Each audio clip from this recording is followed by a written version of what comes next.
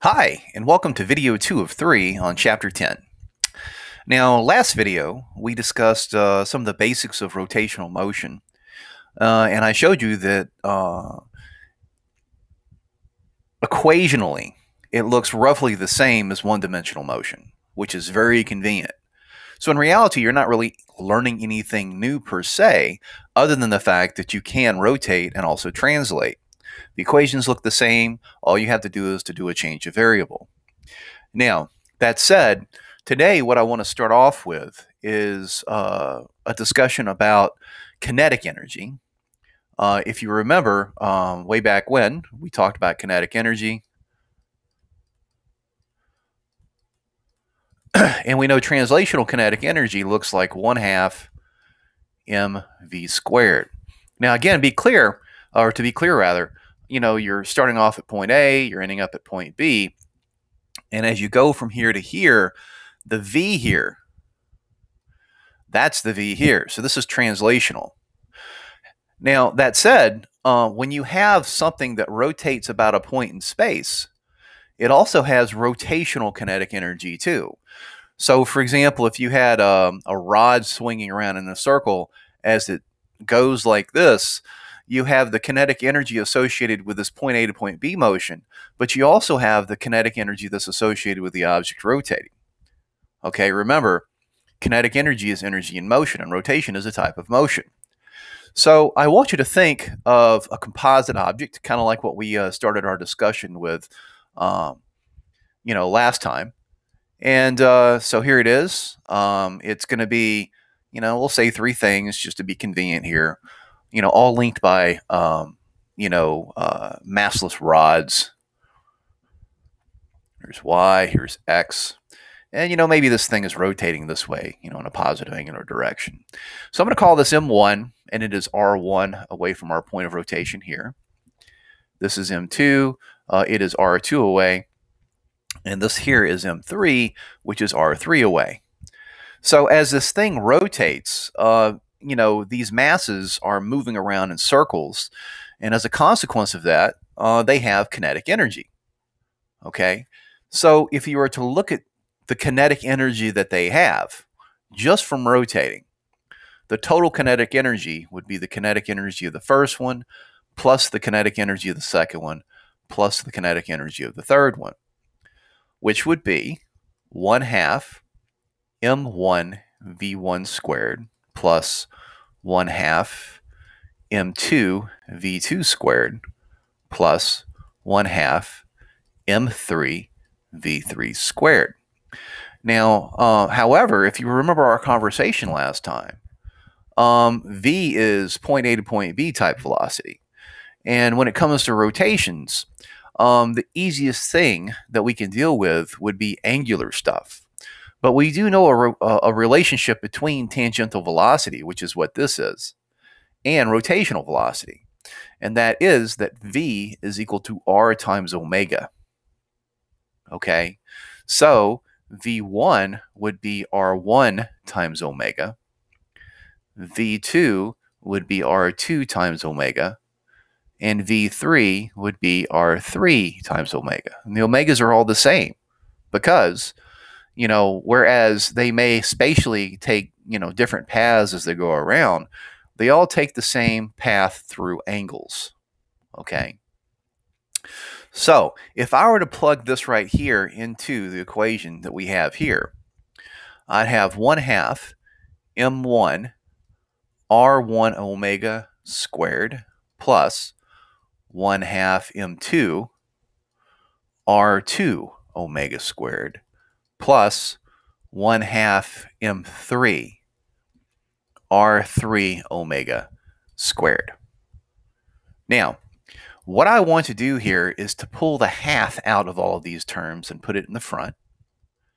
And then I'm going to have a bunch of stuff here. This is going to be a sum in parentheses. And then I'm going to pull the omega squared out of these and put it in the back. The reason why I'm doing this is because kinetic energy looks like 1 half times mass times the velocity squared. What we have here is 1 half times something times an angular velocity squared. So whatever this is right here is going to act like mass.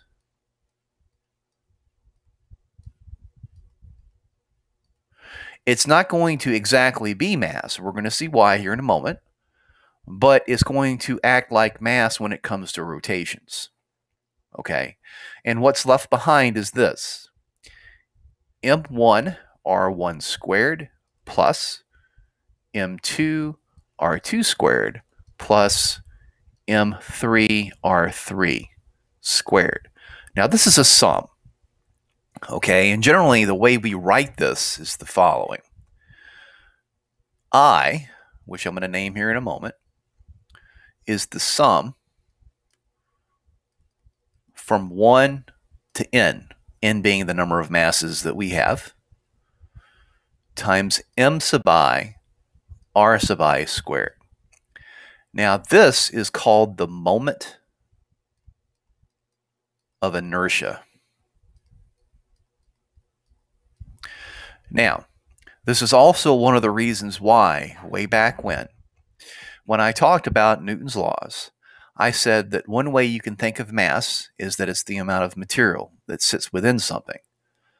But a more appropriate way is to think about it as inertia. Here is an example of why. This gives you a sense of how much resistance is offered by something when you try to change its rotational motion so it behaves like mass, or more appropriately like inertia. Now, that said, what I want to do now is to examine it. Okay? The first thing we see here is that you have mass. That's understandable because, I mean, this deals with inertia. But more interestingly, your moment of inertia depends upon how far away your mass is from a point of rotation, specifically an axis of rotation. Because if you think about this being x and this being y, z here would be out of the screen towards you, and it rotates about that axis. So in this case, z would be the axis of rotation.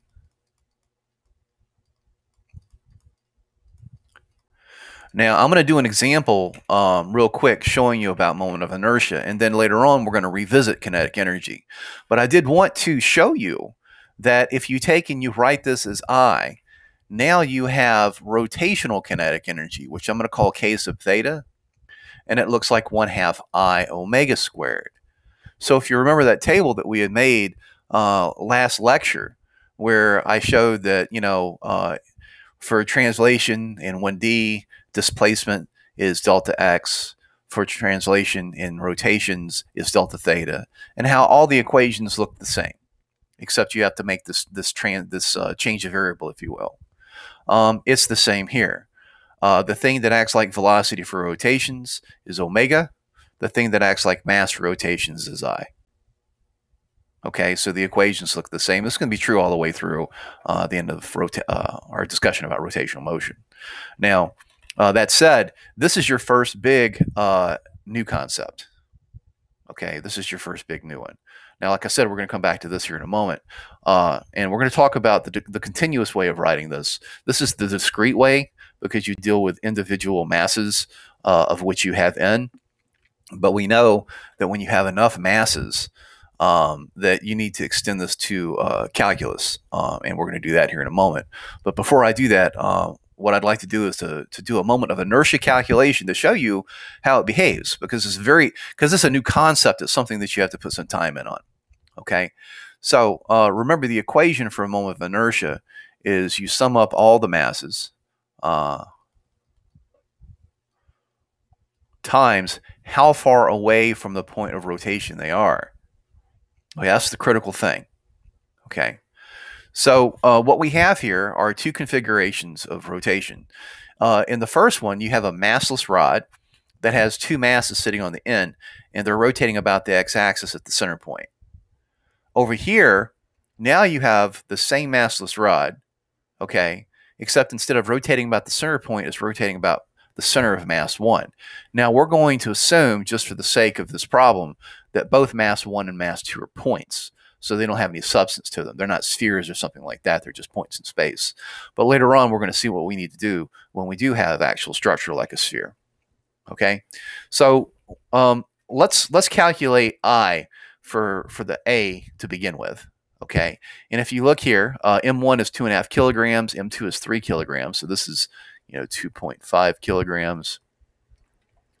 This is 3 kilograms. And let me just go ahead and transpose that over here.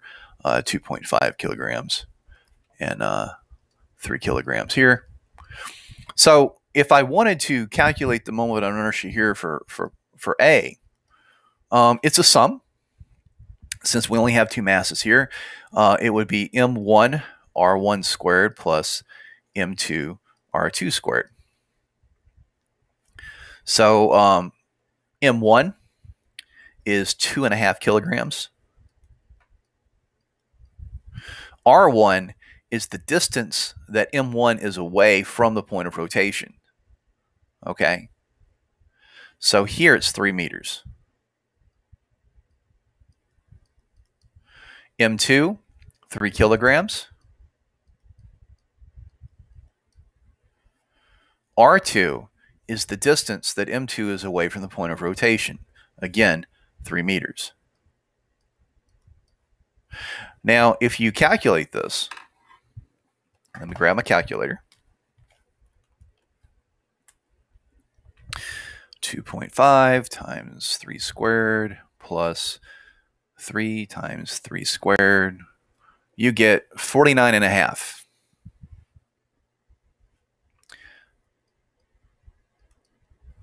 Now, the units are weird. They're kilogram meters squareds, and there's really no way to simplify those. All right. So this is the amount of quote-unquote mass that this thing resists you with whenever you take and you rotate this thing around. Okay. Now, let's compare it to this arrangement here for B. So the moment of inertia for B would be M1 R1 squared plus M2 R2 squared. But look, take a look at R1 here. R1 is the distance that M1 is away from the point of rotation, or the axis of rotation. The axis of rotation is right here. So R1 here is 0, which means that here, that contributes nothing to resisting you trying to change this motion. On the other hand, you have M2, which is 3 kilograms. And then you have R2, which is 6 meters. So,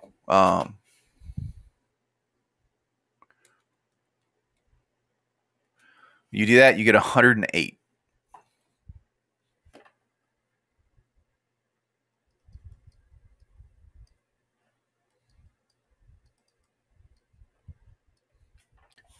So, what I'd like to point out here is that in both cases, it's the same object, okay? But it's rotating about a different point. And that, as a consequence, causes it to resist you trying to change its motion as it rotates in different ways. And if you think of this as mass, in this configuration, it acts like it has more mass than in this configuration. Now, what does that mean? Well, at some point, which will be the next video, we're going to talk about torque. And torque is the thing for rotation that acts like force. We know from our understanding of Newton's laws that when you apply a force to something that has mass, it experiences acceleration. If you think of this as mass, and we think of torque as angular force, then if you were to apply the same amount of torque in both situations, because this one has less mass, it would experience more angular acceleration this way than this way. Okay? So, like I said, it's a new concept because it involves how the mass is distributed around a point of rotation. But otherwise, it behaves exactly the same. Okay? Now, so, that said, Now what I'd like to do is to talk about what happens whenever you have something that is not a discrete series of objects, but a continuum. Okay? So in that situation, now remember for discrete, our moment of inertia looks like this.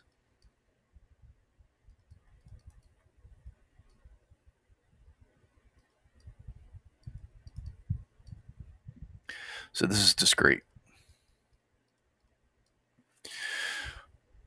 For a continuous arrangement of mass, our moment of inertia becomes an integral of r squared dm.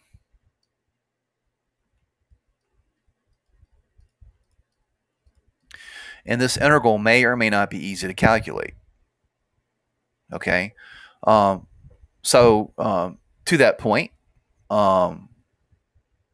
because there are many common things that we rotate in physics or just in reality, if you look on your book in page 497, there is a list of moments of inertia for a whole bunch of different objects. Okay? These are all continuous objects. For example, you have a hoop about a cylinder axis. The hoop would be rotating this way, and the axis would go straight through the center. You have an annular cylinder. What that means is it's like a hoop, except now it's thick. Okay? So, rotating about the central axis. You have a cylinder rotating about a central axis. You have a solid cylinder that's rotating about the axis this way. So look, this is rotating this way, and this is rotating this way. And as you can see, the moments of inertia look different. Here's a thin rod. By thin rod, that means that you basically disregard the thickness of it and you just look at its length. Again, rotating about a central point or rotating about the end. And as you can see, the moments of inertia are different. The same thing goes for a sphere. If you have a sphere and any line goes to the center, any axis of rotation goes to the center, it looks like this because of the symmetry of the sphere. A shell, though, if it's a hollow shell, it looks different. Okay, that's because of where the mass is distributed with respect to the point of rotation. Again, if you take the same hoop here, and instead of rotating about the center, you put a line through the center and you rotate it that way, like this, you'll notice that the moment of inertia looks different. And finally, you have a slab that's basically infinitesimally thin, if you want to think of it, but it has the dimensions of A and B. This is what its moment of inertia is going to look like. Okay, so when you're reading a problem and you're trying to figure out, okay, so, what's going on here, you can pick your moments of inertia right out of the book if that's what's required. Okay, or you can calculate them. I'm going to do an example of calculating one. Actually, I'm going to do two, using this form right here, just to show you how it's done. For those of you that are wanting to go off and do engineering or something like that, you may end up doing lots of moment of inertia calculations when you take statics. I'm not an engineer. I'm not entirely sure, but that's where I would place it. All right. So that said, the first example I'd like to do is something that we already know the answer to. The reason why is because I want to show you that it does in fact work. Okay, and that's a hoop about a cylinder axis. So here we have a hoop, okay, that we would like to rotate about the z-axis coming straight out of the screen. Okay, so there's your axis of rotation right here. The hoop has a radius of r and a mass of m. Now, so the moment of inertia from an integral standpoint looks like r squared dm. Okay, now dm is basically where the mass is, if you want to think of it like that. So here, if you think about walking around this hoop, what you're doing is you're walking around a circumference. Okay, and we know that the relationship between, let me fix that S, walking along the arc of a hoop, the radius of that hoop, and the angle looks like this. Now, that said, from chemistry or from other places, you may remember density. Now, in physics, we typically talk about three types of densities, abbreviated lambda, sigma, and rho. Lambda is density along one dimension or a line.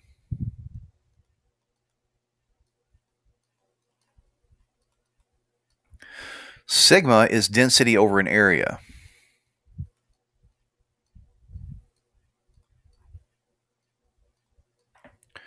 And rho is density in a volume.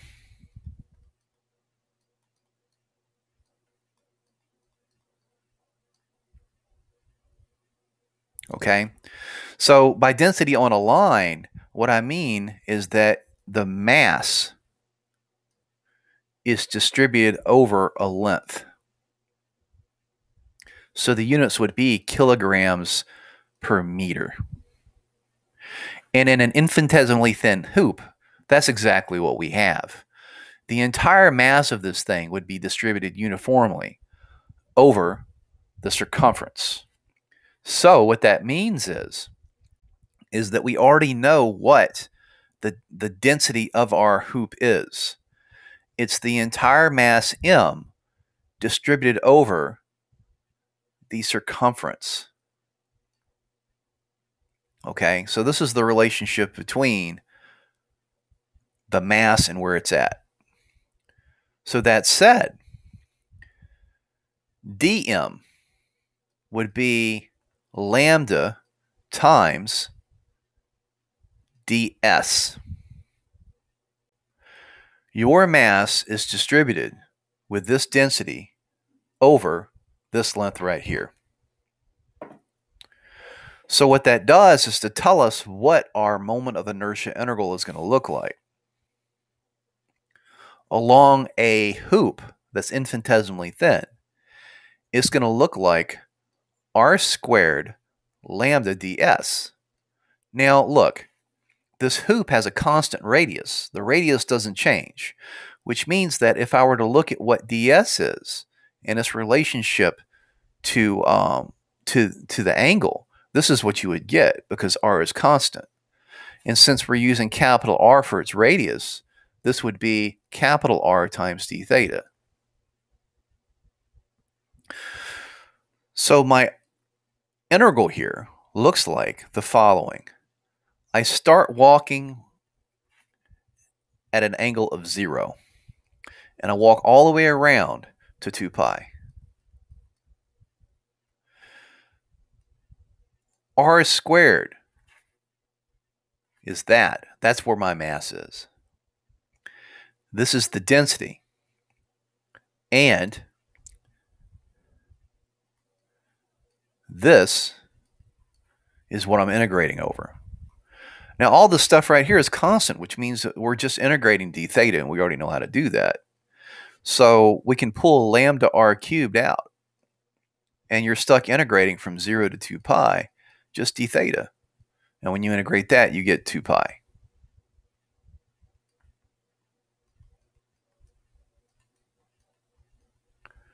Now, we're not done yet because this is given to us in terms of a density. And what we'd like to do is to relate it to mass, which is what we are given, mass and radius. But like I had written down earlier, this is the relationship between the mass and the radius right there. So lambda is big M over 2 pi times capital R. And then you got an r cubed here. And as you can see, the 2 pi's go away. You're going to lose one factor of r here and make this a 2, which means that the moment of inertia of a hoop that's thin about a central axis like this is going to be m times r squared. If I were to go back over here and look at the moment of inertia of a hoop about a central axis, I get mr squared. Okay, so as you can see, this requires a little bit more of a direct approach to applying calculus. All right. Now, we're going to do another example here. This is a little more complicated. What's the moment of inertia of a uniform rectangular plate of length b and width a that is infinitesimally thin? we're going to assume a mass of capital M. Now, we already know what the answer to this is. Again, it's this right here. But let's see if that's what you get. Okay. Now, again, the reason why I want to do this is to illustrate a point. And one important point is this.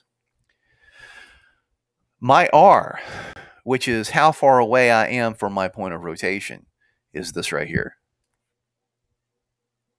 Okay. It's going to sweep out a rectangular shape when I'm trying to calculate it. But it is with respect to this point of rotation.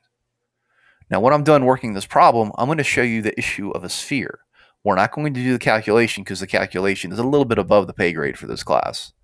But I do want to show you the caveats that you have to deal with when you deal with it.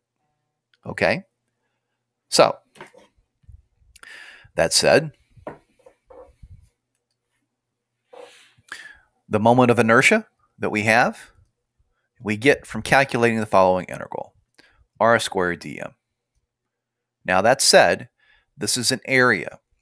And if you go back and you look here, the density that we should be considering would be this one right here. This is the mass distributed over an area.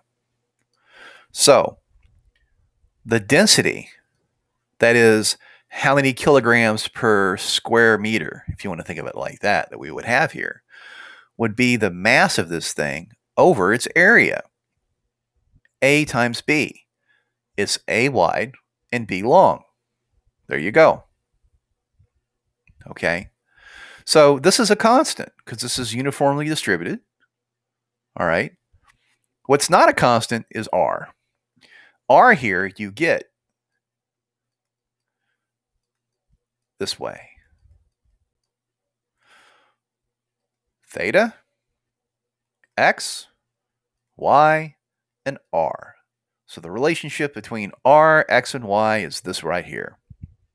Okay? Now, dm is a lot easier to deal with because it is the density distributed over the area. Okay? Just like over here, we were integrating over a length. Now, because we're dealing with an area, we're integrating over an area. And the area in Cartesian space here is just dx times dy. If we were dealing with more complicated coordinate systems like, say, spherical polar coordinates or even, cylindrical coordinates or, uniform circular type stuff, then you would have to adjust appropriately and it'd be a little more complicated. But here, this is what we're dealing with. So thankfully, really, our integral that we have to deal with is going to be this. R squared is x squared plus y squared.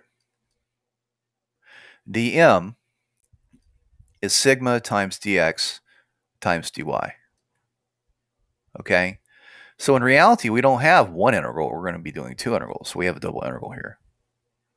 Now, for those of you that are in Calculus 1 right now, or you haven't had Calculus 2, you've seen a little bit of integration. You've never seen integration over two variables. That's okay. You're going to see how it's done here.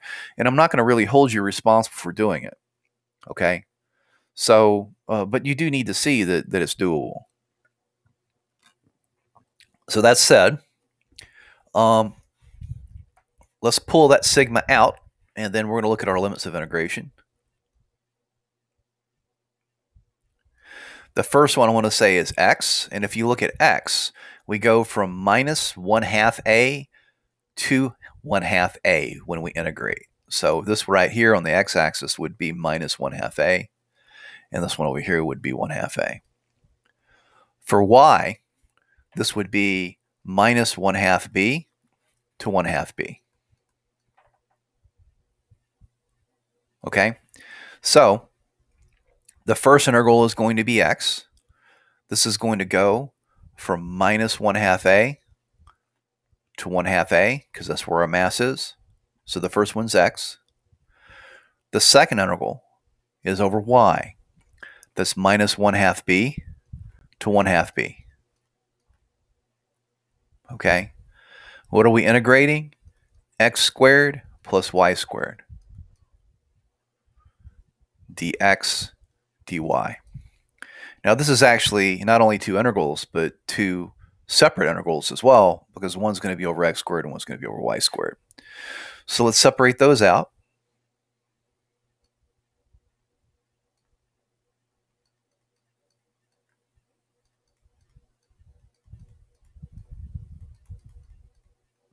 The first one we're integrating over would be x squared. Let me put the sigma out over here.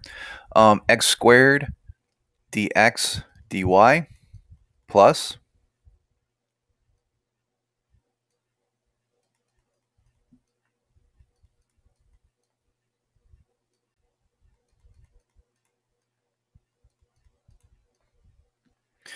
y squared dx dy.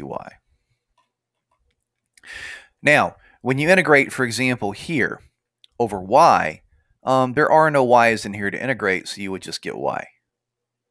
If you were to integrate over here, over x, there are no x's in here to integrate, so you would just get x. But here, when you integrate over x, you have, this x squared you have to contend with. So I'm going to drop the limits of integration for a moment because they're a little messy, and then I'm going to come back and put them in. And the first thing I want to do is to deal with the x part. So do the x part first. You could do y first, it doesn't matter. So we're going to do x part first. Let me actually get rid of that, make a little bit of room for this. There we go. So if we integrate these two integrals over x first, so this is the 1 over y.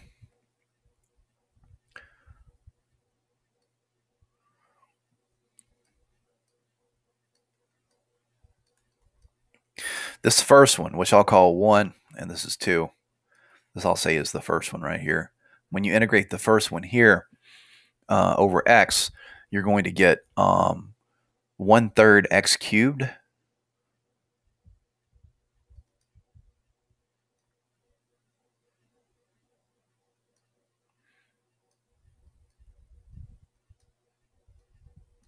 and this 1/3 x cubed is going to be evaluated from minus 1/2 a to 1/2 a. So that's that. But this part belongs to y, so we still have a dy there. Okay. So again, we're just doing the first part right now, or the first one right there. So when you take and you plug in your limits of integration, and let me go ahead and pull that 3 out because that's a constant. We could pull that out. Okay. So inside here, you would have 1/2 a cubed minus a minus 1/2 a cubed. So that's that. And then you still have dy sitting at the end. Now here's the deal though. Look, this is cubed. So that makes it an odd function. So if you have a negative on the inside of an odd function, you can bring the negative out. And when you do that, makes that a plus. Okay, so really what you have here is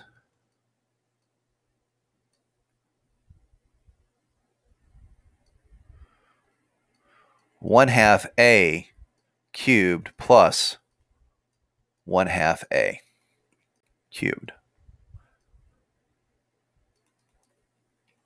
Now this is just constant, okay?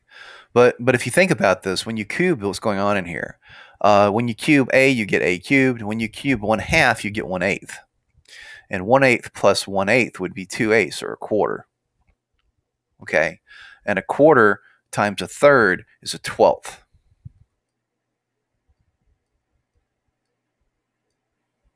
That's what you get from all this stuff right here. And since it's a constant, you can pull it out, and now you're stuck just integrating dy. Now the limits of integration for dy is from minus 1/2 b to 1/2 b. Okay, so you can go ahead and do that if you want. I am.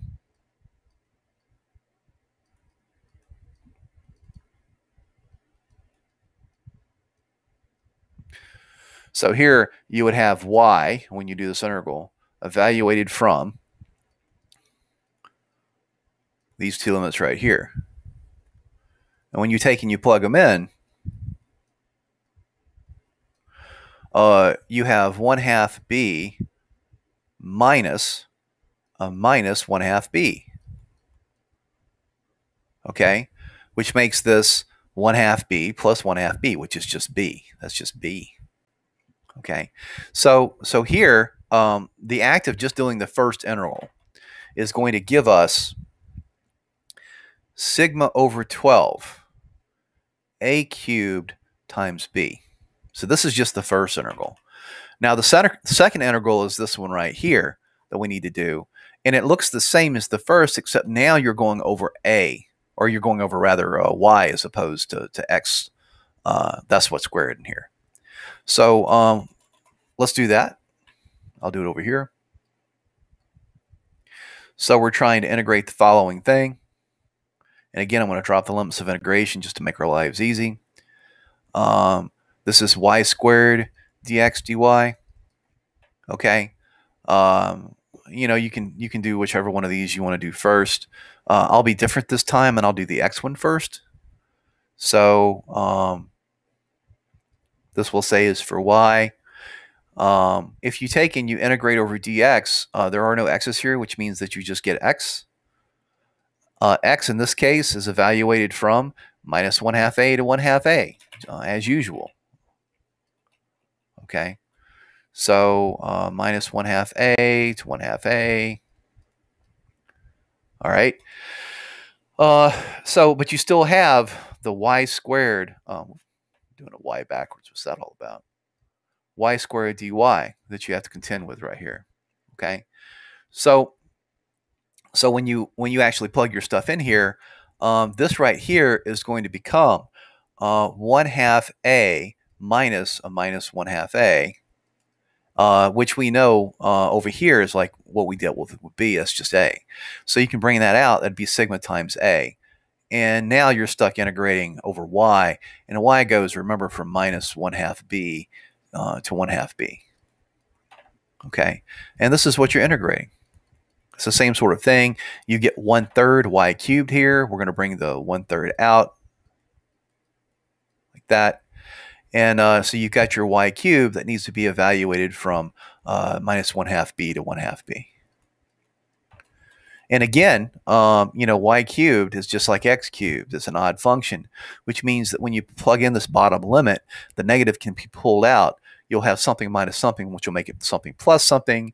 You have a 1/2 b cubed plus a 1/2 b cubed. And what you end up getting here at the end of the day looks almost identical to this, except the a and the b are interchanged. You get sigma over 12 b cubed times a, which means that our moment of inertia looks like sigma over 12 a cubed b plus sigma over 12 b cubed a. That's what you get when you add both these integrals together. But look, up here we have a relationship between sigma mass and the total area because we're given a, b, and m. We want to express it in that form at the end of the day. All right, so remember, sigma is the big M, the total mass, over A times B. So what I'm going to do is to pull the sigma over 12 out of both of these before I put that in. You have A cubed B plus B cubed A. That's what's left. And now when I plug in the sigma, I get big M over A times B times 12. A cubed B plus B cubed A. Now look, I'm dividing both of these terms by A times B. When it hits this term, this B is going to kill this B off and make this a square. When it gets under here, the A is going to kill that off and the B is going to make that a square, which means that at the end of the day, your moment of inertia is going to look like 1/12 m times a squared plus b squared. And if I were to take and snag this and then go over here and paste it,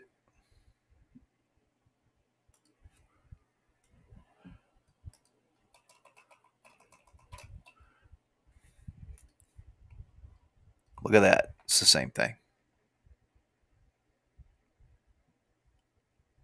Now, so that said, let me step back here, and I'm not going to do the calculation. I just want to talk about it. We're going to do some actual problems here in a moment. But let me talk about the problem of the sphere, just to give you a sense of what I mean when I say that the moment of inertia is a relatively new concept. So what I'm going to do is to draw our coordinate system here like this. And, we're going to assume that we have some axis that goes through the center that it's rotating about. In this particular case, I want this to be the axis. Okay. So we'll say this is the z-axis, this would be the y-axis, and the x-axis was come straight at us. So we actually have substance to this three-dimensional object. Now look, this right here is not the r we're interested in. This is not the r that tells us about the distribution of our mass from the point of rotation. And the reason why is because it tells us our distribution of mass about the origin, not the z-axis. So this right here, though,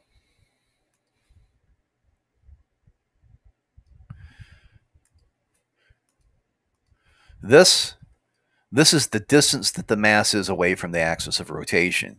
And this would be the r that would go into our integral when we do our calculation. So you would need to parameterize this in terms of the things that you normally integrate over. And in spherical coordinates, which is where you would work this, that would be over theta, which is the angle with respect to the z-axis. Okay. R, and then coming out of here with respect to x rather, here, would be phi. Okay. Now R here is actually pretty easy to parameterize, as you can see, just using basic, trig. This R, and we're using R to mean two different things here, so it's a bit problem. So let me do it this way. I'm going to call this rho. This is rho, like that. Rho here would equal to R times sine of theta. If you think about your trig, that's the opposite side. And this is what would go into our r squared dm. Okay, dm is easy. It's just a volume integral for what in this case would be spherical polar coordinates, which we don't want to deal with right now. So, that said, let's actually start looking at some problems now. Scroll down over here. And the first problem I'd like to take a look at is a simple kinetic energy problem. You have a sphere that has a mass of 5 kilograms, and it rotates with an angular speed of 50 RPM. If the radius of the sphere is 1 meter, what's its kinetic energy? So we're going to assume, given lack of information, that when this thing rotates, it rotates about an axis that goes straight down through the center, like this. Okay. So this will be the direction of its angular velocity. We're given the following information. The sphere has a mass of 5 kilograms. We also know that it rotates at 50 RPM. Now we're going to need to convert this to radians per second. We're also given a radius of the sphere. It's 1.0 meters. Now, there's something else we're given too, and that's the fact that this is a sphere. So, as it rotates, the characteristics of its rotation are in part going to be defined by its moment of inertia. So, since we know that it's a sphere, and we're assuming that it rotates on an axis that goes through the center of it, we can go over here and pick the moment of inertia off of our little plot right here, our graph, or a table rather. And it's 2/5 mr squared. So here, I know that I is going to be 2/5 mr squared. Now, what do I want to find? Well, I want to find k sub theta. I want to find the angular kinetic energy. Okay. Now, well, that's pretty easy. K sub theta is 1/2 I omega squared. It has the same form, remember, as kinetic energy for translation. The only thing we really need to do is to handle this omega right here. Now, remember, one revolution is the same thing as 2 pi radians.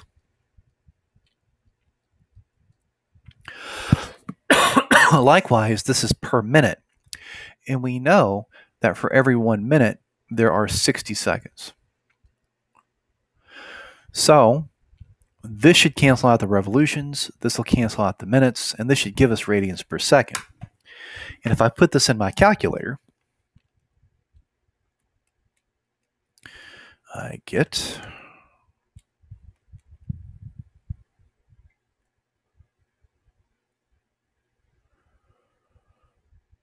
5.24 radians per second.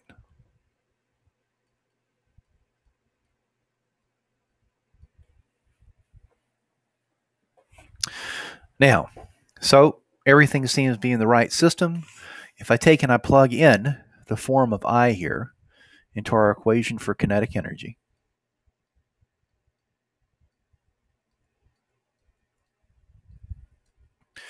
I can cancel out the 2's.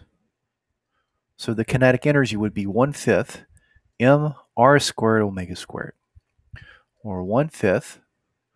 The mass is 5 kilograms. R is 1 meter. You have to square that. And then you have omega squared.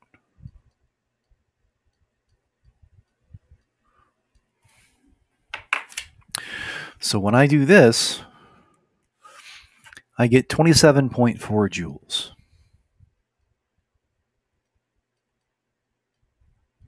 Or keeping in sig figs, 2 sig figs here, 2 here, but 1 here. So about 30 joules. So that's how much energy is trapped in a rotation.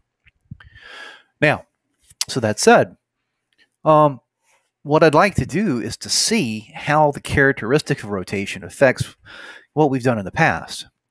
So I'd like to think of an object. We're going to look at a sphere, a cylinder, and a hoop, and also just, a standard problem, starting from rest up an inclined plane. And using energy arguments like we've done in the past, what I'd like to do is to find out what the velocity of each one of these objects would be when it gets to the bottom of an incline, assuming that they all roll without slipping. Okay, now if they slip when they roll, all bets are off. We need to know a relationship between the way that they rotate and the way that they go down the incline. So here's our incline right here.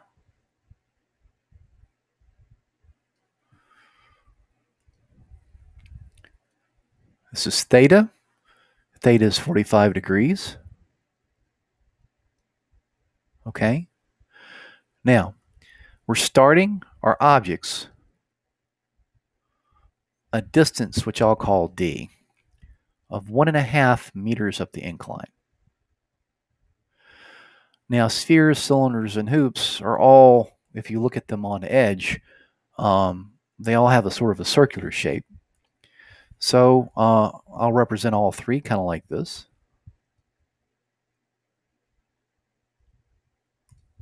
Whoops. Now, the radius of all of them is going to be the same, 25 centimeters. The masses are all the same, 1.0 kilograms. All right. So what I have been given is the following. My angle is 45 degrees. The distance up the incline that I'm starting is 1.5 meters. The mass of all of my objects, 1.0 kilograms. And the radius of my objects when they go down is 25 centimeters, which we know is 0.25 meters. I'm also given the fact that I have a sphere, a cylinder, a hoop, and then I'm just going to look at the problem without assuming any sort of internal structure. So let me actually clean this up just a touch. That. A cylinder, a hoop, and a sphere. Well, let's take a look at our stuff over here. Here's a hoop. A hoop that rolls is going to go around a central axis like this. So the moment of inertia of a hoop is mr squared.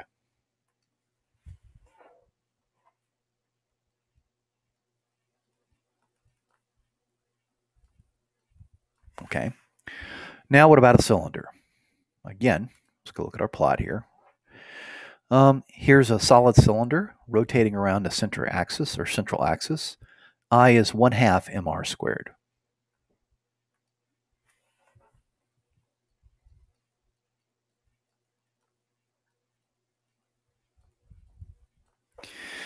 And the sphere we've already looked at, that was here, 2/5 mr squared.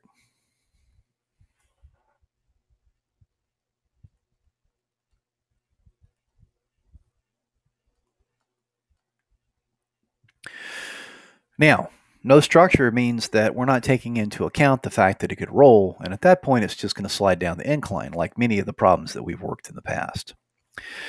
Now, that said, I'd like to actually start with the no structure one first, and then take a look at the sphere, the cylinder, and the hoop. So, in part, the reason why I want to do this is to just sort of outline how we're going to attack the problem. So here is, for part D first, like I said. So this is part D.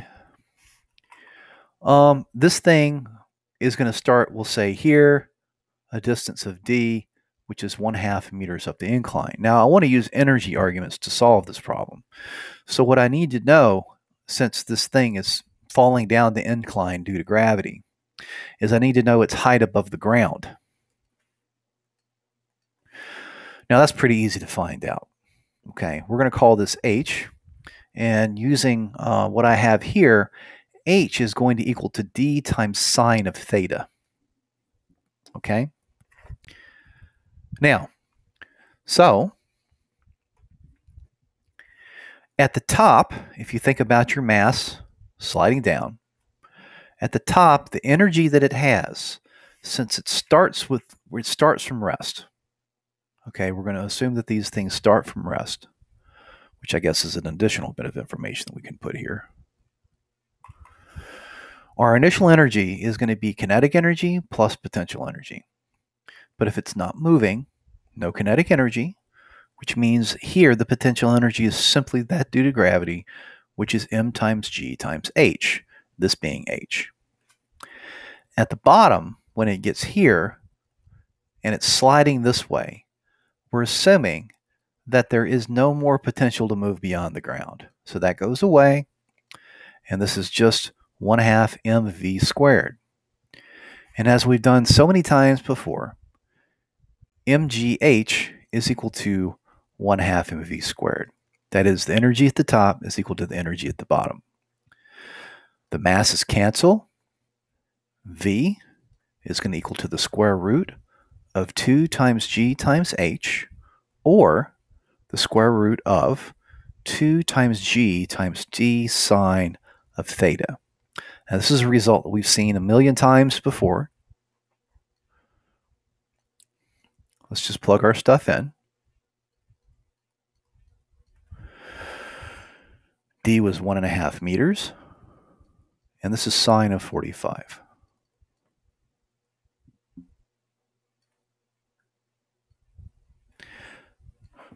So, if I plug this into my calculator,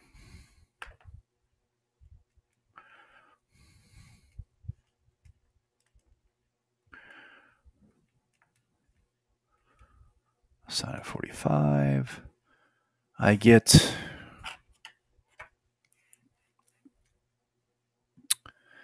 something like 4.56 meters per second. Now, this is something that I want to kind of keep up over here, and I want to point out that this is with no structure. no structure. So it's not rolling or anything like that when it goes down. And let's box it. And we're going to compare the other three to this, but we already have our answer for part D. So now let's start with part A. Okay, part A is a sphere. We have the moment of inertia of the sphere right here. And we're going to use A to sort of be the template for B and C. And you'll see why here in a moment. So for A, we have the same sort of thing here.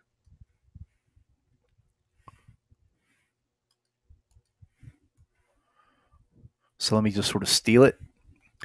I am going to clean it up though, because I don't want to address this quite yet. This is important to us, but we need to have a conversation about the energy arguments here. And now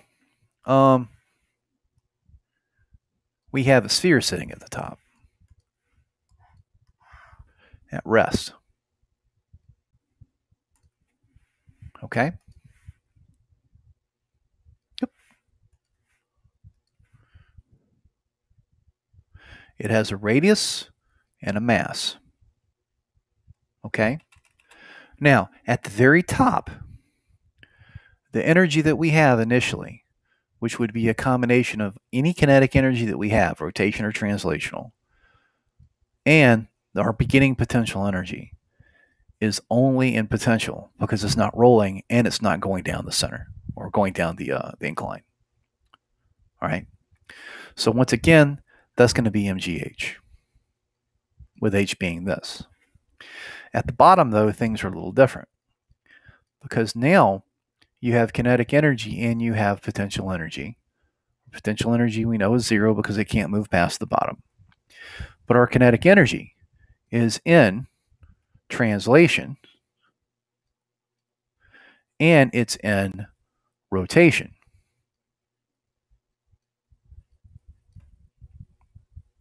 Okay? Some of the energy is making it roll. Some of the energy is making the center go down, which is where the V is. Now, so our conservation of energy says that this is equal to this.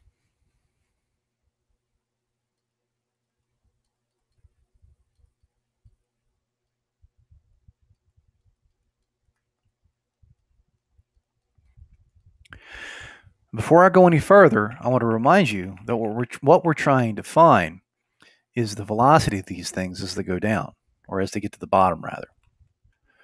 So we're trying to find this V, but this V is also tied up inside omega since this thing is rolling without slipping. Remember the example that we did last time where we had a wheel rolling without slipping. The velocity of the center is also the same as the tangential velocity and magnitude. And we know that V is equal to R times omega, which means omega is equal to V over R. We're going to put that in here.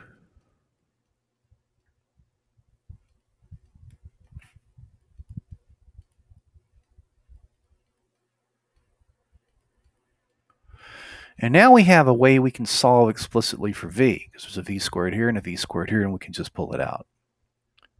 Okay? So let's do a little bit of algebraic manipulation here. MGH on the left-hand side.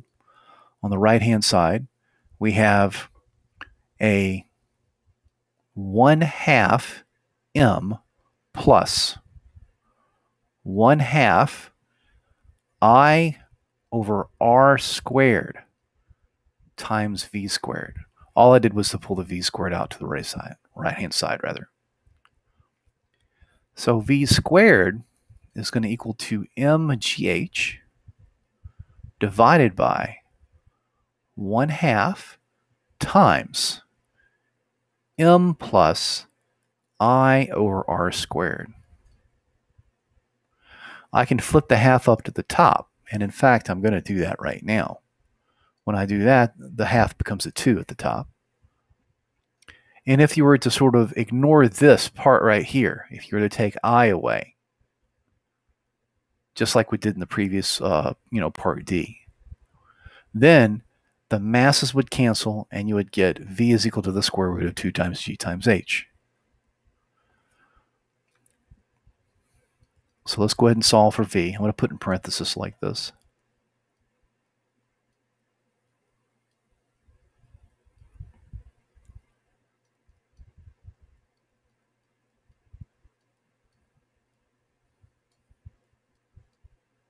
Okay.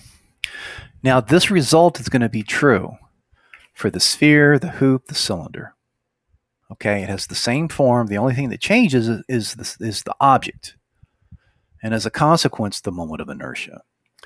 So for part A, V is equal to 2 mgh. Well, actually, let me go ahead and put in h for what it is. D times sine of theta. Divided by m plus, now what's I? I for a sphere, which is the first part, is 2/5 mr squared. 2/5 mr squared over r squared. That's here in the denominator. Now look, this has a mass in it, this has a mass in it, and there's a mass here. They cancel, making this 1, and that goes away. There's an r squared here and an r squared here, which means what I have here is 2 GD sine theta on the top and 1 plus 2/5 on the bottom. Well, 1 is 5/5. 5 plus 2 is 7. This is 7/5 in the denominator. When you flip it up to the top, the 5 hits the 2 and becomes 10. 10/7.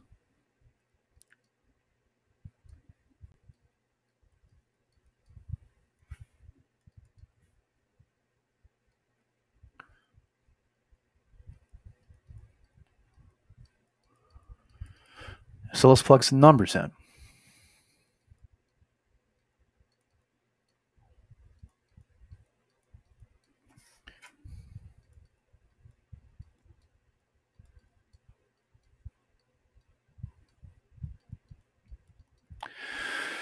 So when you do this, you get,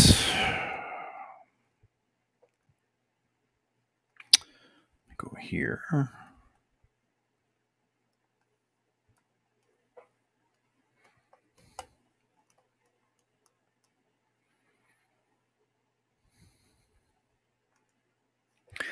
I get 3.85 meters per second.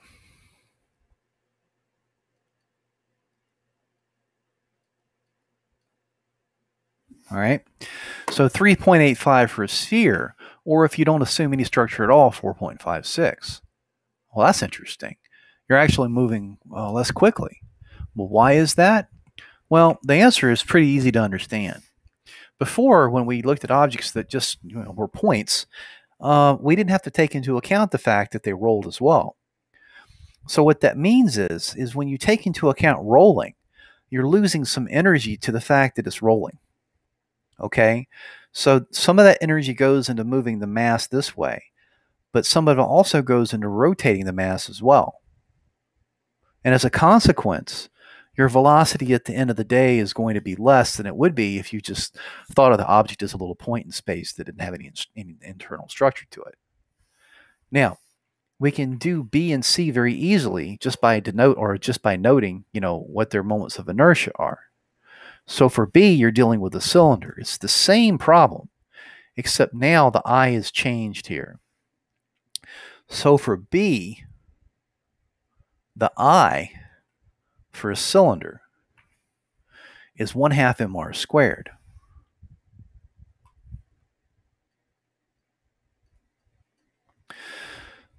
So my velocity at the bottom would be 2 mgd sine of theta on the top divided by m plus 1/2 mr squared over r squared. So the same thing here. The m's cancel, making this a 1. The r squareds cancel, making this in the denominator 1 plus 1/2. 1 plus 1/2 is 3/2. When you flip it to the top, it becomes 2/3. 2 times 2 is 4, so this would be 4/3 GD sine theta. Okay?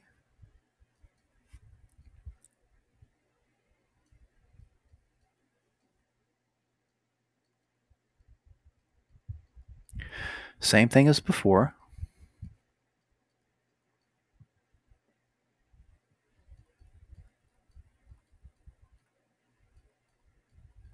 And when you do this, you get,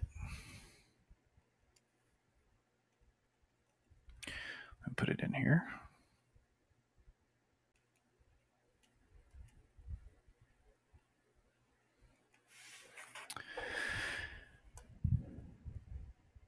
.72.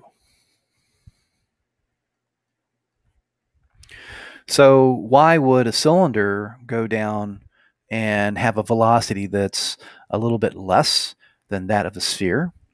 Well, if you look at the moment of inertia of a sphere, which is 2/5, and you look at the moment of inertia of a hoop, or rather a cylinder, which is 1/2, well, which number is bigger?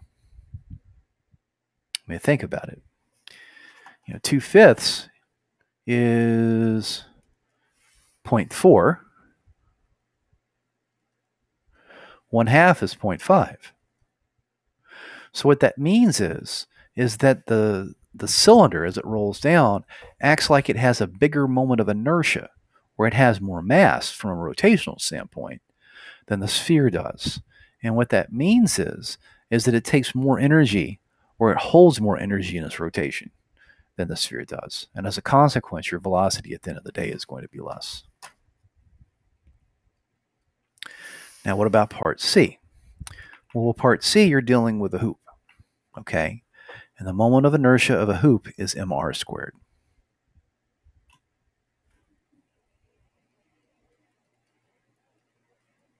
Again, exactly the same thing. In fact, you can kind of take a look at it already and see what's going to happen. Okay, 2/5 was in front of the sphere, and there's a 2/5 here. 1/2 was in front of the eye for a cylinder. That's what you have here. Here it's 1 in front. 1 plus 1 is 2. 2 divided by 2 is 1, which means, doing the math, this is just the square root of g times d times sine of 45.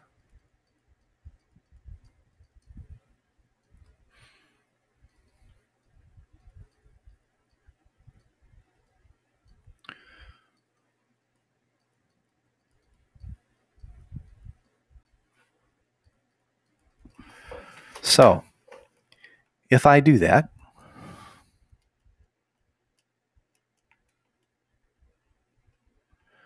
put this in here.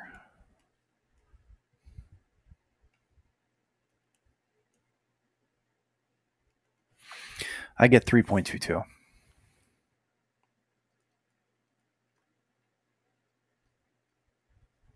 So even less. And again, you can see why, and that's because, sitting out in front is a 1, and 1 is greater than both of these. Okay?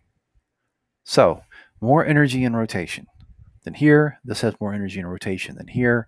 And when you don't take into rotation at all, rotation into account at all, rather, you get a maximum speed. So you can see when you start to add in the correct structure, the behavior of what's going on, things change a bit. Okay? Okay, so in this example, we're going to look at what happens when you actually add in structure and you take into consideration rotation when you have a pendulum. Okay? Now, so Here we have a thin rod that has a mass of 30 grams and a length of, I don't know why this says grams, it should be centimeters. I was just really excited about writing G's, I guess. With a small mass of 50 grams attached to the end. If the rod is raised 10 centimeters above the ground and released from rest, what is the velocity of the pendulum when it crosses the equilibrium position? Compare this to a massless rod pendulum. Okay, so basically, what I want to do is to compare this with structure to a pendulum that, instead of having just 30 grams sitting on the end or 50 grams sitting on the end, it's got both of these. Okay, so we'll start by solving the one without structure. So let's just sort of fill in our picture here. I'm going to call the length of the rod L. It is 25 centimeters. Now, the mass on the end, I'm going to call M1. And its mass is 50 grams. The rod itself, I'll call M2. And its mass is 30 grams. Okay. Now it says it's raised 10 centimeters above the ground and released from rest. That 10 centimeters would be this right here.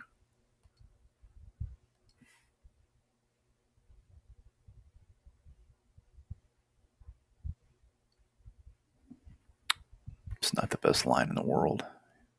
Here we go. Like that. So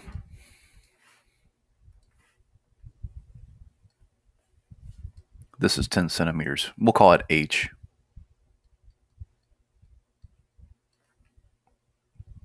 Okay. And basically, what we're interested in is what the velocity is when this thing crosses the center point. Okay. Now, this is basically just a simple energy problem.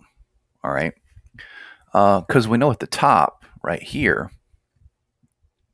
the energy initially is going to be a combination, is going to be a combination of kinetic energy and potential energy.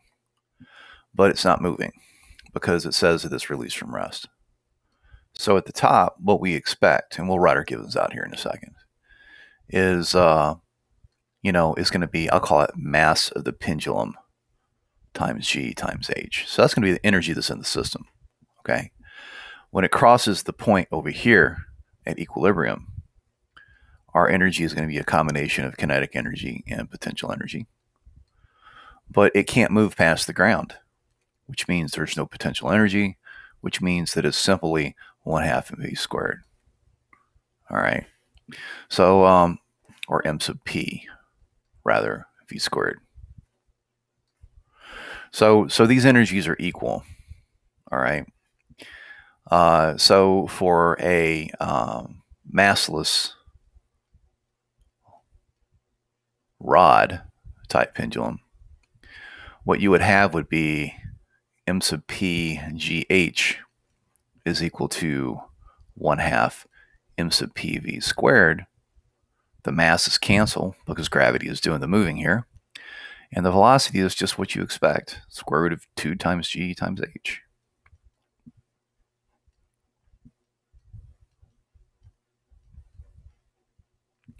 And here, h is 10 centimeters, or is 0.10 meters. So, so in this case,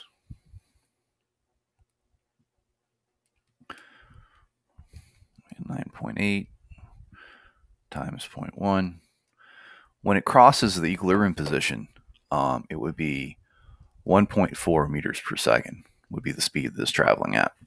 So what I'm going to put up over here, just to keep track of it, is the velocity of the massless is 1.4 meters per second. Okay. Now, so let me clear my work area here because we're going to need some space just to sort of argue out what's going to happen.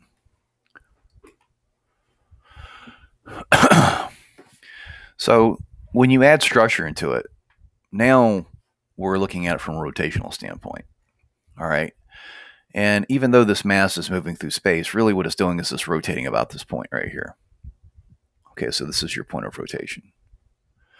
So what I'm going to do here is to put a theta here, which we may or may not need. All right. And let's just write out what we've been given. So M1, which is the mass on the end, is 50 grams, or 0.05 kilograms. M2, which is the mass of the rod, it's a thin rod, is 30 grams, which is 0.03 kilograms. The length of the rod is 25 centimeters, or a quarter of a meter. It starts, and I'm going to call this H1 because it's the position of mass 1. It starts 10 centimeters above the ground.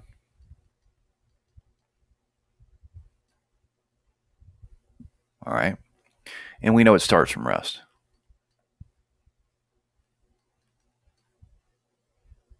Now, what we want to find here is the velocity of the system when it crosses this equilibrium position right there.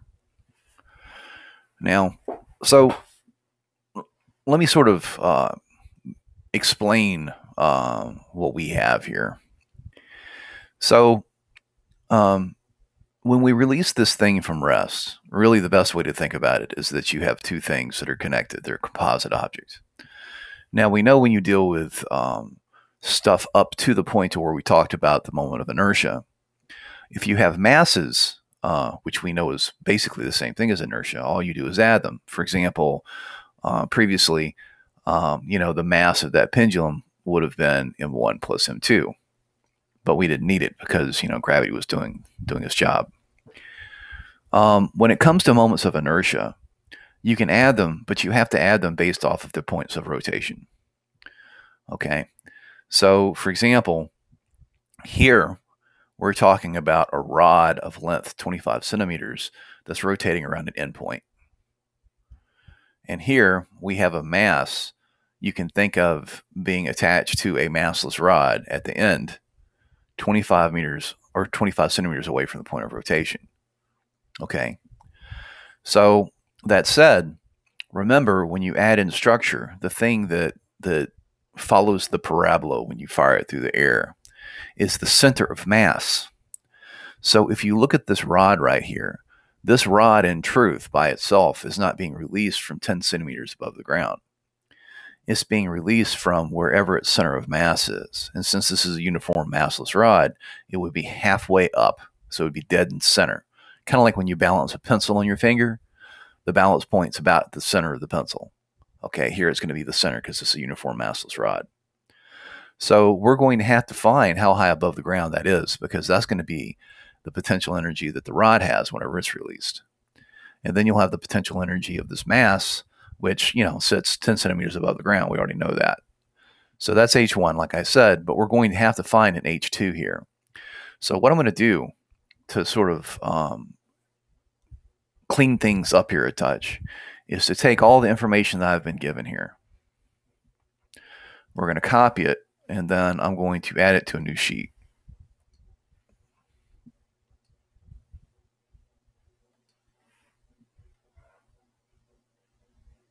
Okay, so there's my givens. I'm going to put that over here for a moment. And then what I'm going to do is to take this here. I'm going to move it over here, and I'm going to blow it up. Wow, that's weird. It didn't take it. Oh, I know why. Here we go. That's better.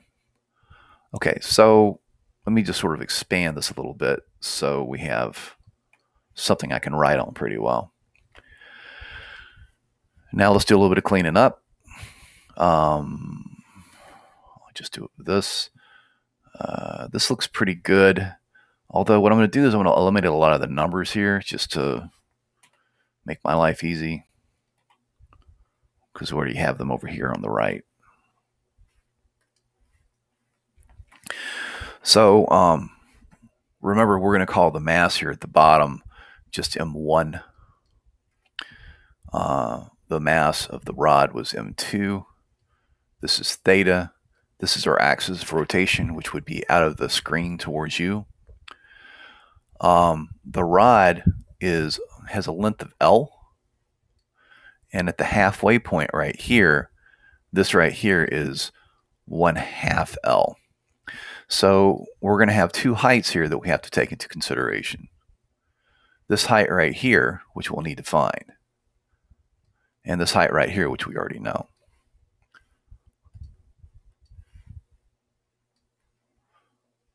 So I'm going to call this H2 because it's related to mass 2.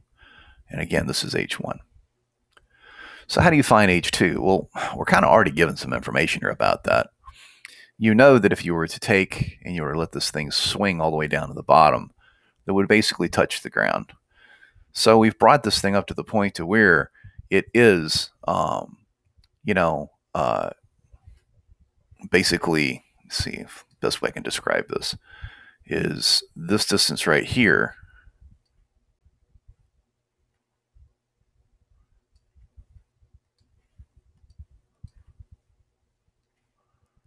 This distance right here would be L minus H1. Okay, because as drawn, when this thing crosses equilibrium at this point, this distance right here would be L. Okay, so what we basically have here is we know the hypotenuse length. We know the length of the adjacent side. Okay, so we can easily find, basically how high above the ground this is. Okay, so let's do that. So let me just sort of draw this thing out. So down here, you'll see how this works. So it's a little complicated, but it's not too bad. But again, this is what you have to do when you add structure in. It complicates things. So this side right here is L minus H1, and this side right here is L. So we know that this side is related to the hypotenuse of the angle through a cosine. So that means that L cosine of theta would equal to L minus H1. Okay. Or our angle is going to be the arc cosine of L minus H1 over L. So let's just go ahead and find out what that is.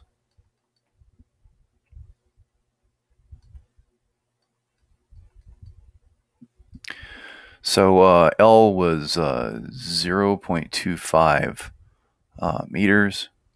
H1 is 0.1 meters. And then we're dividing by 0.25 meters like this.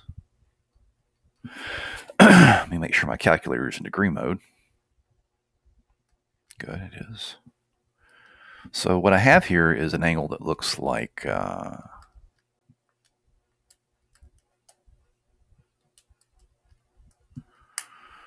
53.13 degrees. I'm going to put this up here in my givens.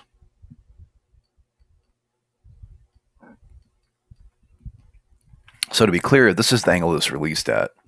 So knowing that, and again, let me clear some work area here.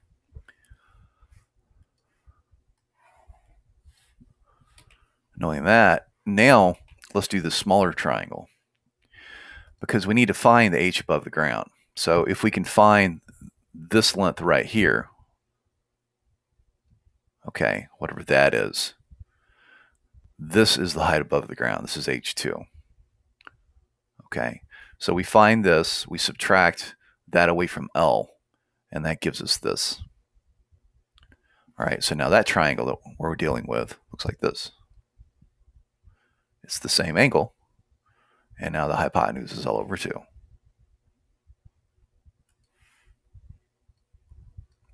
So I'm going to call this right here, best way to describe it, I'll call it D. All right, so this is D right here. This is L over 2. So if I want to find D, again, the relationship here is cosine. So L over 2 times cosine of theta is going to equal to D, which we could express fully here, or we can just note that on the side. All right. I prefer to actually work with the equation, but for the sake of curiosity, let's figure out what it is. So L is 0.25 meters. Divide that by 2, and then you got cosine of 53.13 degrees. So let's see here.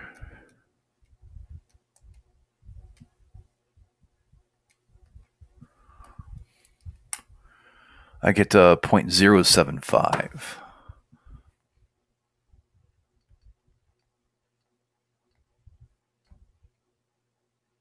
Okay, so now we have D, which is convenient. So let's just put that here. We'll get rid of this.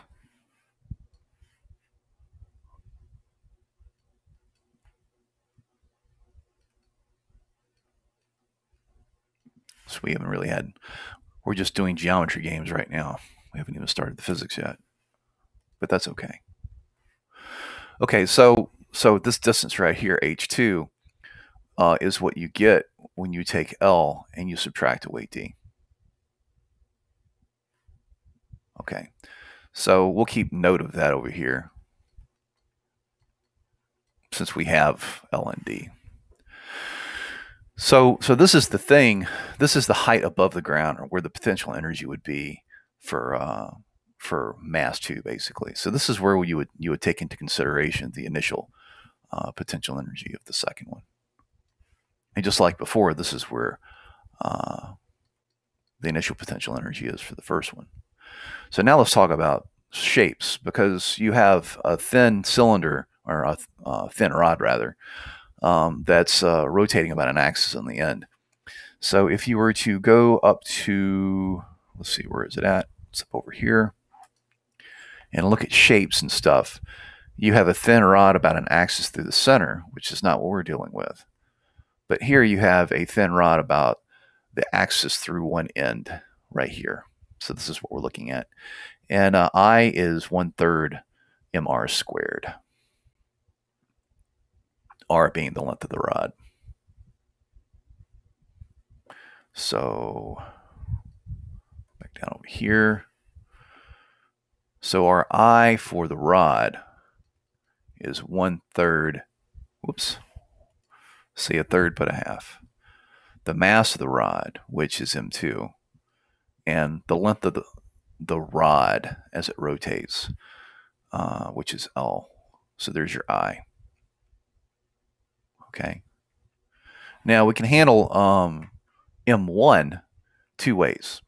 We can either find I, assuming the length of a rod going around that's massless, or we can note the fact that as it rotates, R here is L, and it's going around.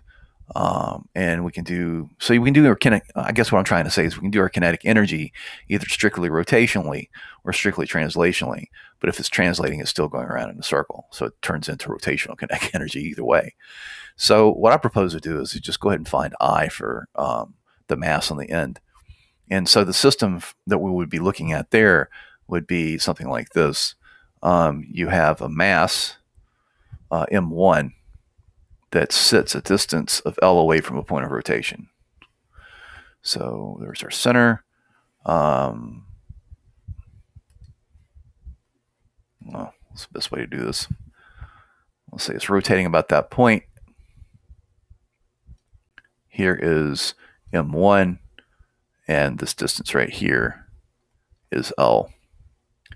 So if you add up the masses times how far away they are from the point of rotation, you get I. So now you have a discrete thing here. And this is just, M1 times L squared. So we have I of the mass, which is m1L squared. All right. So now we found everything that we need to find. Let me clear my work area again. And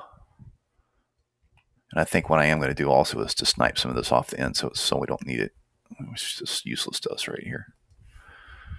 Plus it's taking up room. And I'm going to relocate this there. Okay, so now it's just a simple kinetic energy problem or potential energy problem. So I'm going to call this location 1. I'm going to call this location 2. So at location 1, which is where everything starts off, your initial energy would be the kinetic energy of the rod initially. Or actually, let's stick with letters or numbers here rather. Kinetic energy of the rod, which would be 2, plus the kinetic energy of the mass initially, plus the potential energy of the rod initially, plus the potential energy of the mass initially. Now they start from rest. That's 0. So here, basically what you would have here would be M1 GH1 plus M2 GH2. Because remember, it's the center of mass that makes the arc. That's what we're looking at. Okay. So H1, we already know what that is. Let me just go ahead and plug in what H2 is over here.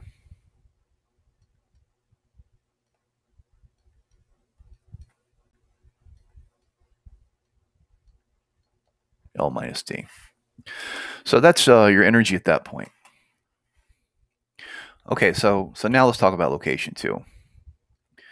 So you have energy there, which would be the kinetic energy of the mass plus the kinetic energy of the rod at that point, plus whatever potential energy they may have. Okay, now we know the bottom here marks 0 for potential energy. So as this thing swings and gets to this point, the mass on the end is not going to have any potential energy.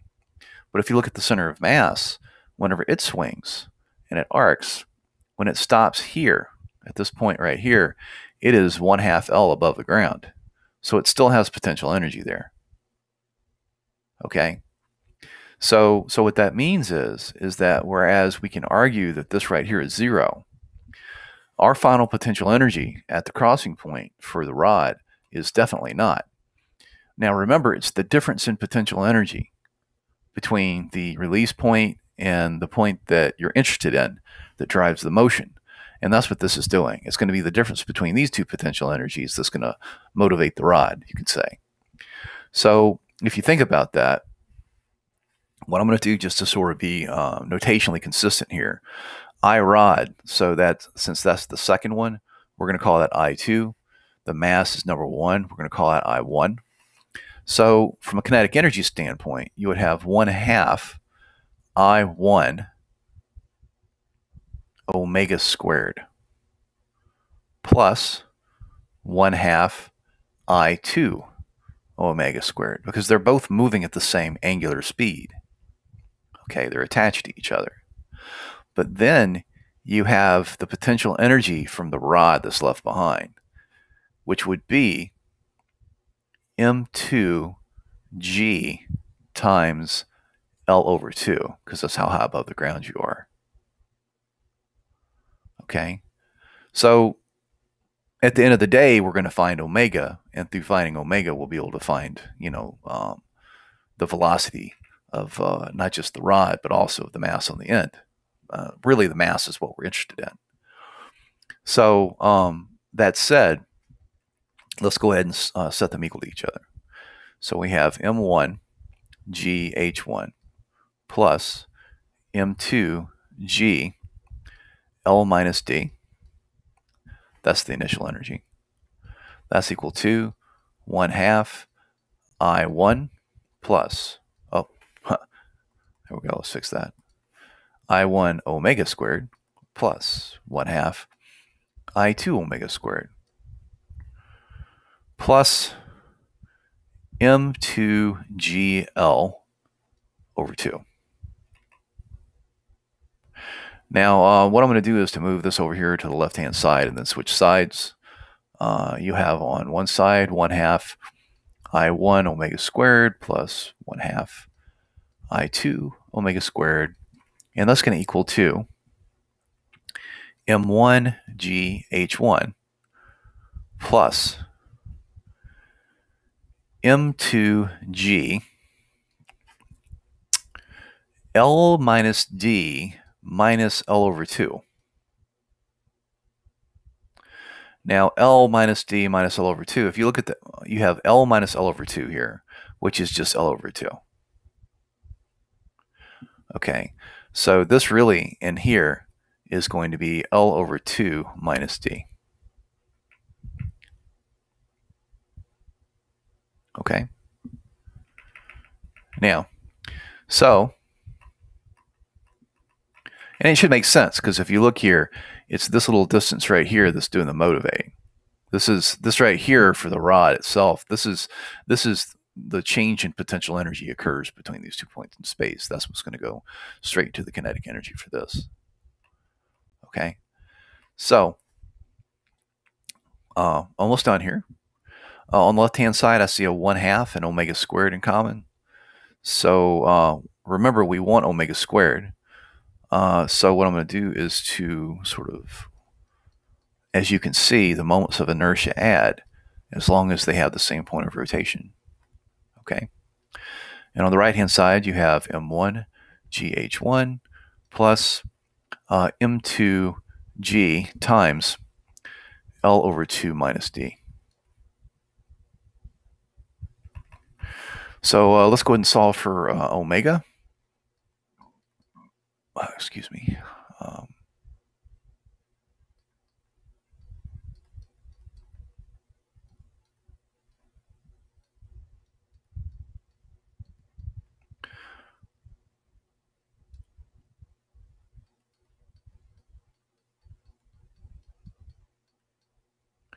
Okay, so that's omega squared.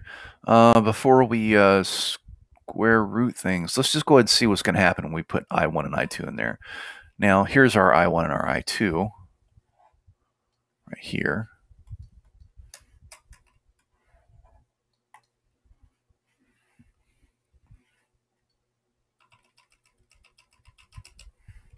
So, so here,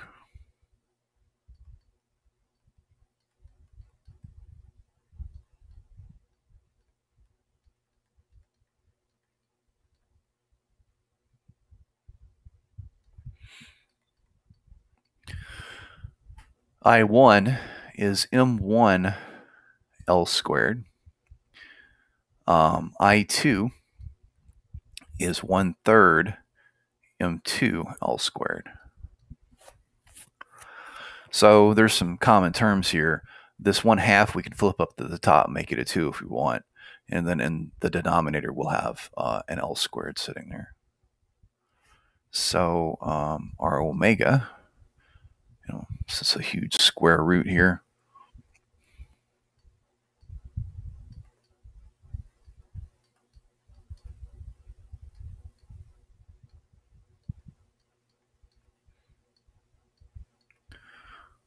You have that in the numerator. And then in the denominator, you have M1 plus 1/3 of M2. And this is raised to the 1/2 power square root. So if I plug my numbers in, and let me, it's the easiest way to do this, I think, is going to just be to snag again. We just need the numbers.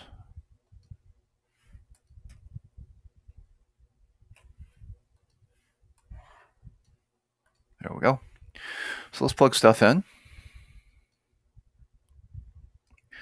I have 2 times. We have M1GH1. I guess I could pull the G out if I wanted to, huh? I'll tell you what, let's just go ahead and amend that here just to make this less writing. So what I'm going to do is to clean this up just a little bit.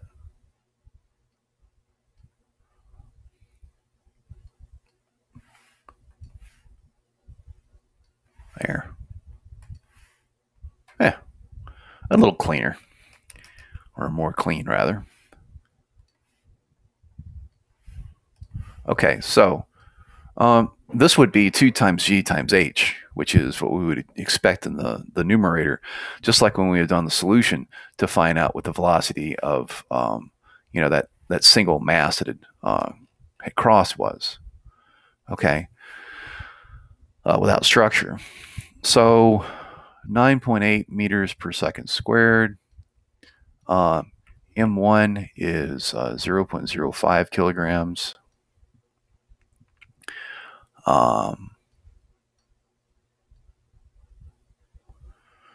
Then we have H1. H1 is 0.1 meters plus M2. M2 is 0.03 kilograms. And then you have L over 2 minus D. That would be 0.25 meters divided by 2 minus D, and D is 0.075 meters. All right. And that's in the numerator. Now in the denominator, we have an L squared. Then we have an M1.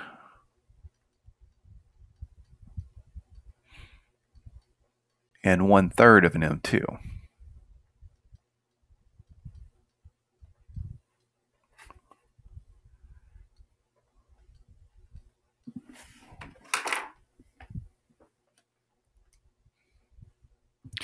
So what do you get here? Well, let's see.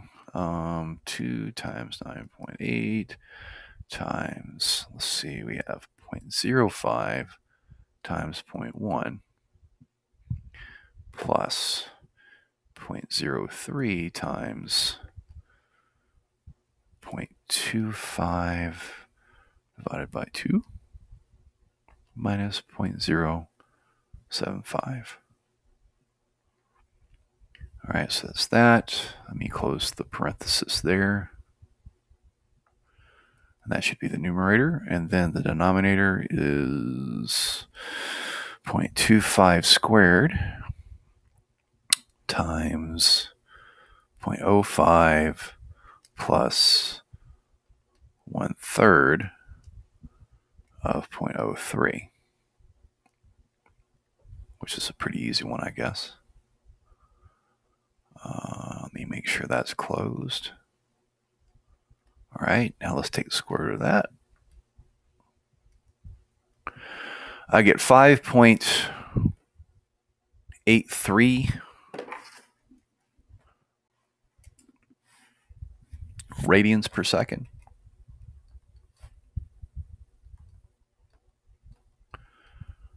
Now, so when we worked the problem originally, and let me go back to this other page over here where we actually have the velocity.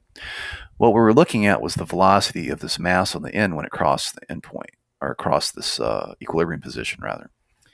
So this is what we got.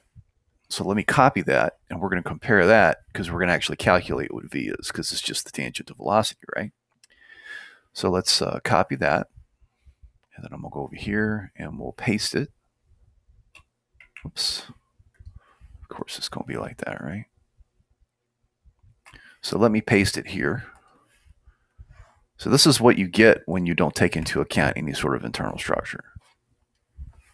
So here, the tangential velocity would be r times omega, and r would be the point that you're interested at. And the point we're interested at is here at the end, when it crosses. So at the end, that's L times omega, all right? So 0.25 meters times 5.83 radians per second. So you get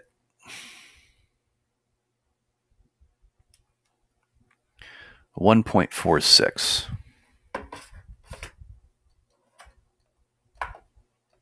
meters per second. Okay. So the other one, what I'll do is I'll string a few digits out over here. Let's see. The other one would have been